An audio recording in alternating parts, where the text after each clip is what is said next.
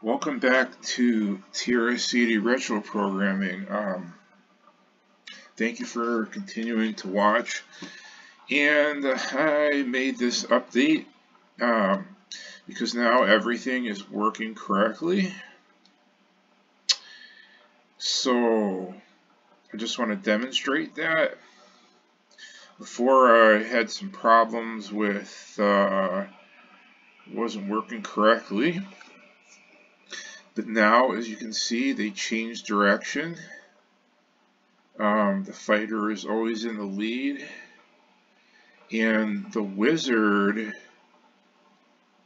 does exactly what the fighter does, except he follows the fighter, and he can swing. The only thing I haven't gotten in, and it's because the code was such a labyrinth of code to get them to walk together. You know, to where one's following the other one and they're changing directions. It was like a labyrinth of code. Trust me, there were so many ways to make mistakes, and I tried to make it as easy as possible. And I tried swinging the wrong way, and now it got messed up. But the only thing I cannot do is swing this way. But I'm gonna code that in probably later tonight, and I'll post a update without commentary. You know, like a 30-second update, just so you can see these swinging the other way. And then this thing is ready to get off the ground if I don't run into any more problems. So with the characters, and they look like they're ready to go. We could, and to test it, I go up in this corner here and I walk in a clockwise direction. If I don't get any errors, I'm fine. And then I go in a counterclockwise direction in a circle. And as long as everything stays the way it's supposed to be, then it'll stay the way it's supposed to be on the rest of the screen. And that's because I used a grid overlay to check it. And so everything is measured up here. We have a good deal of area to place the game. And I could go anywhere with this. You know, who knows what's going to happen with this. I could go with a whole different scheme. I could make this more of an action adventure. I thought, I could turn this into like a cavern or something where there's ladders and they go up the ladder. You know, the wizard steps up the ladder, or the fighter, and the wizard follows him. So pretend there's a ladder right here. I go up, and then the wizard follows them. It could be a maze. It could be anything. I just I don't know. There's so many directions that this game could go in right now, and there could be monsters within the maze. I keep swinging, and I keep getting messed up. Or I could make it an overworld. So instead of doing, like, if I did ladders and things, that would be 2D, basically, a side scroller. But I don't know. I could go anywhere with this. We could put torches on the walls here, but I'm thinking more of making an overworld. So when you go this way or this way or this way or this way, you come to a whole new screen of different things to explore, and we have the map screen in P Mode 1. You guys give me some suggestions, and maybe I can implement faster that way. What do you want to see, The only thing that has to be done here is this needs to be lined up a little better because I pushed it down. I think I have to move the wizard down a little bit more.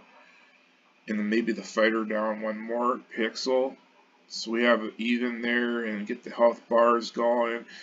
Got to add on the spell menu and health bars and figure out how to make this work. But I really, if you ask me, and I'm not trying to toot my own horn here, but this is something that I think people would like to play.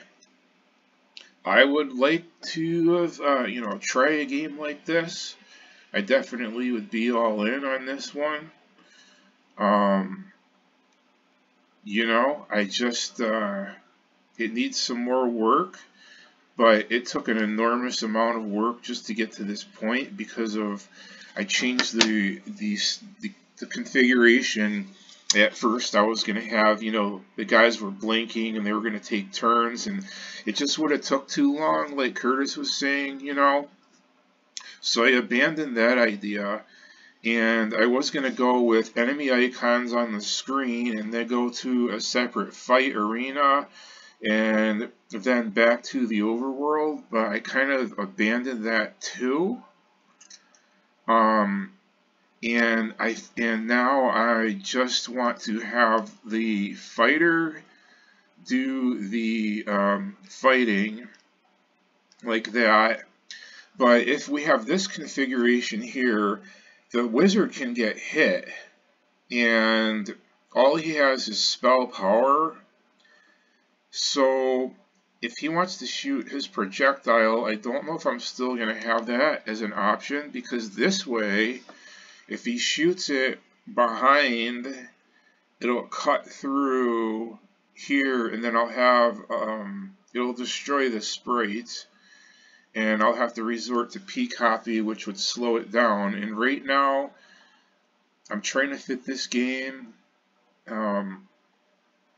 in on one tape or disc, one program, let's say, just the 23K that I'm given, and try to keep it as fast as possible by avoiding P-copy and avoiding get input altogether.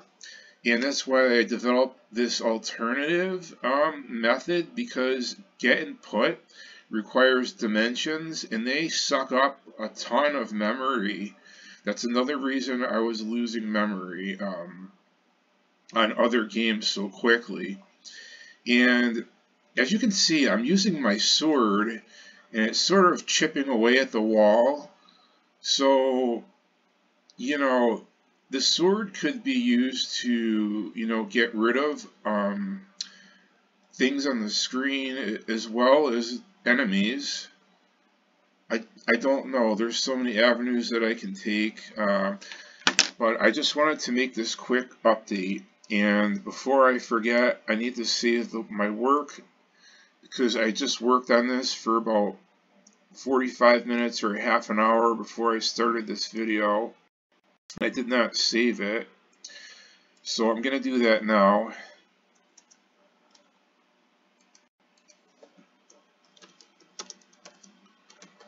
And I'm just calling it CoCo version 4 ABC. I'm on H now, version 4H,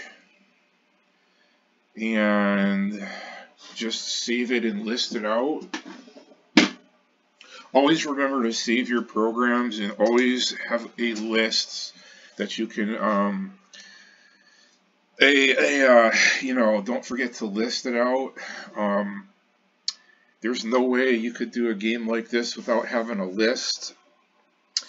Mine is on Notepad.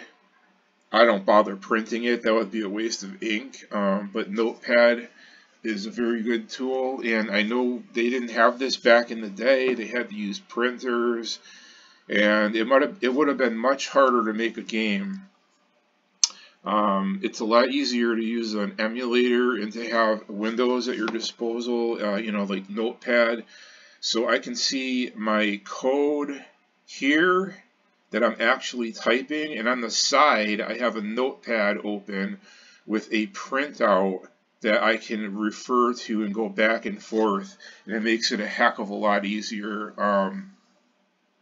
I can't imagine him trying to use a dot matrix printer back in the 80s or the 90s, and continuously having to waste paper every time you renew your list. And with a program of this length, if you get into hundreds of lines or whatever, it would just be yeah, I could see someone wanting to give up.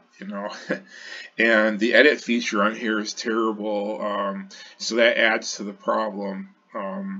I don't know why they didn't have a cursor navigated. They should have on the 3. There's no reason why they shouldn't have that on the 3. And also, I don't know why they kept the same processor on the 3. It's the same speed. What's the point of that? Now you have better graphics, but it's the same, 1 megahertz processor. They did a really bad job at upgrading that computer. They added a few bells and whistles, but it's just like a repackaging of the same computer with a different video processor. Which, what good is that? They didn't even change the editing feature to make it any better, and they didn't make it any faster. So what's the point of transitioning over to a CoCo 3 other than a few added graphics enhancements? I don't see a purpose of that. I mean, I guess it's a little bit more beneficial, but in all reality, I don't know what they were thinking. They just repackaged the same thing. It's like they took the computer they already had and just swapped out a video chip and called it a new computer.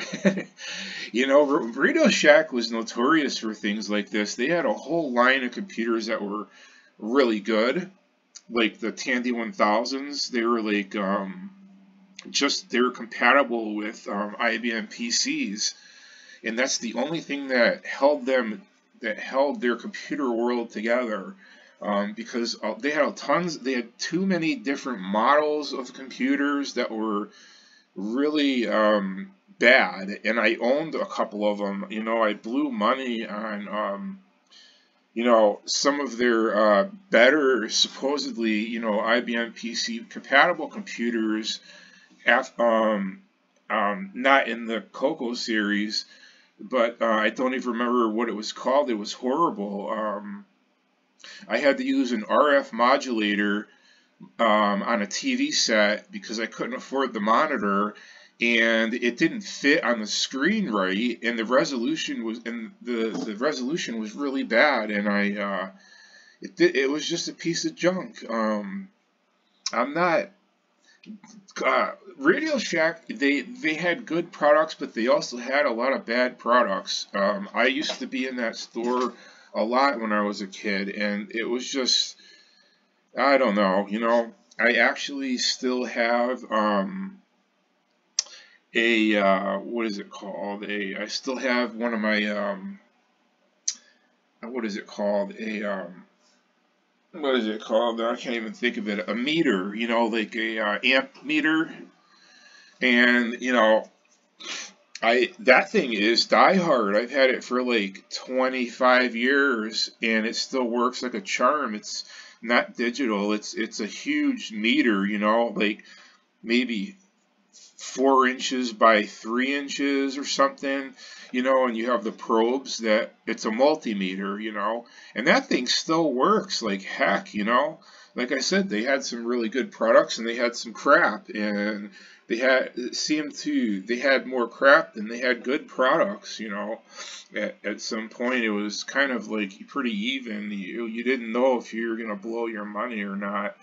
So I eventually stopped going there, and I transitioned over to other things, But then they went out of business. They all went bankrupt, and they tried to get it back off the ground before they went bankrupt, and it just collapsed. The whole thing collapsed because you walked in the store and all they had was like cell phones and radios. They didn't sell computers anymore, and they just didn't know what the heck they were doing. Otherwise, they would still be in business, So But anyways, that's the end of this video, and don't forget to give me some ideas about this game. What would you like to see? I mean, I have tons of ideas, but I can only type so fast, you know, to code this stuff in.